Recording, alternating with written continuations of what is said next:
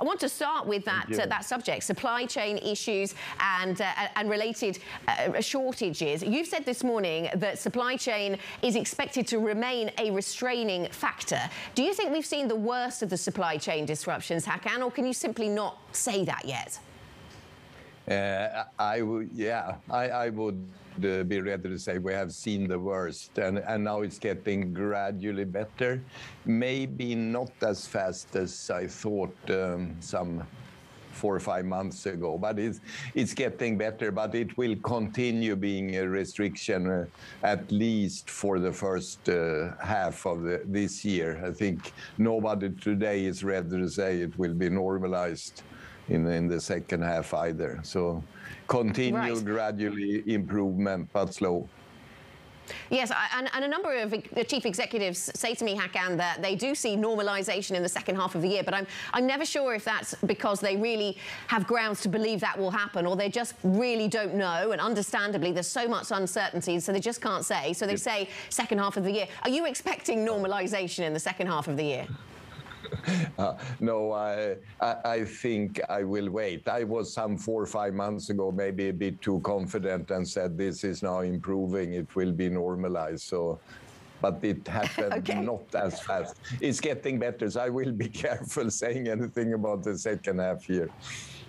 Okay, all right, we'll be careful on that front with our forecast. Yeah. Let me ask you about pricing then and what you're seeing there. Clearly you're facing higher costs as a business, many businesses facing higher costs. Are you able, just give us a sense of how able you are to pass those costs on to consumers as higher prices?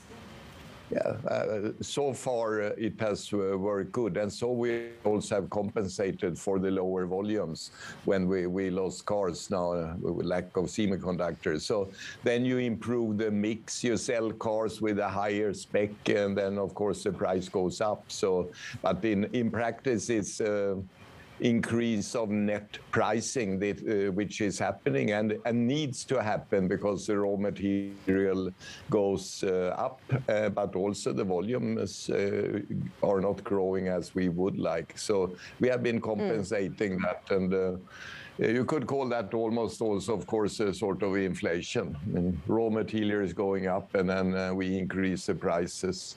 So I heard earlier you talk a lot about inflation. I mean, I think we see that as well. Okay, so that inflation narrative rings true with you. Electrification, the move to electric vehicles, clearly something that is already underway. Are your plans being slowed down, though, by chip shortages, supply chain issues, and the like? Is the move to EVs being delayed by all of the post-pandemic recovery?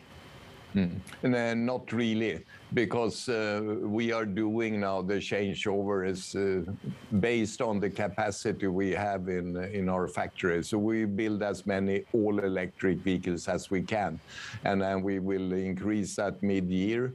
And then this year we will be above 10% of our total volume will be all-electric vehicles. And so far we only have one range of vehicles, so-called 40 series. So that is according to plan, and we will then prioritize those vehicles, of course, if there is a shortage of semiconductors. So we think it would be wrong to slow down. Okay, and Hakan, what are you doing to address energy efficiency and energy consumption of vehicles? I'm thinking here of the weight of vehicles. I was reading recently that in the UK and the EU, cars are now 15% heavier than they were in 2001. You've done a good line in SUVs, of course, in those markets. Do you think that those heavy vehicles and people's passion for them perhaps undercut climate achievements? In a way, I mean, there is a push to bigger vehicles coming from consumer preferences. A lot of people like this SUVs, and they are for bigger and heavier, so that's pushing them up. And now, of course, we put in a lot of batteries in the car is also increasing the weight. But on the other hand, I would say when you have electric cars, then you will also recuperate a lot of energy when you break the vehicles. You don't transfer that into heat. You put it back into the battery. So in that way, an electric car could be a bit heavier without impacting consumption. What will be really important for an electric electric car is more the air resistance. So they need to be more streamlined and lower and so on. I think that is a trend more important. But also we need to keep an eye on the weight, of course. You are right there. Okay, that's interesting. So the aerodynamics comes into view. Let me ask you one viewer question. I know that you've reported an EBIT margin for the fourth quarter of 4.6%. One viewer writing in to say, do you expect operating margins to tighten further? What is your expectation on that front, Hakan? No, I think our operating margins, of course, they went down because of the volume, of course. We would have better margin if we could grow. But right now, I don't see any increased problems on the supply side. So I don't see any further pressure on the margins either.